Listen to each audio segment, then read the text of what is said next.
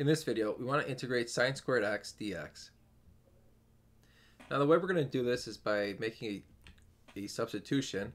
So sine squared can be rewritten as 1 minus cosine of 2x over 2. So we're going to plug that into the integral, and I'm going to factor out the 1/2. So now I need to integrate 1 minus cosine of 2x, which is a lot easier. And here, I know we can make a u substitution if we want, but think of it this way. You want to find the antiderivative of cosine, or negative cosine, which is negative sine. Keep the inside the same, and then divide it by the derivative of the inside. Okay. So that's how I got negative sine 2x over 2. If you want, you could have done let u equal 2x, so du will be 2 dx. So instead of doing, so if we go back here, 1 minus cosine u, and then du is 2 dx, or dx is du over 2, so that's going to be out here, the 1/2. And so we have 1/4 integral 1 minus cosine of u du, which is 1/4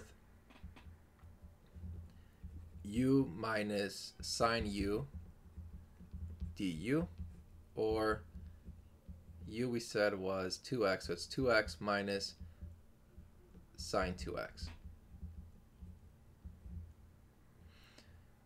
Okay. Now, notice here that sine of 2x is the same thing as 2 sine x cosine x.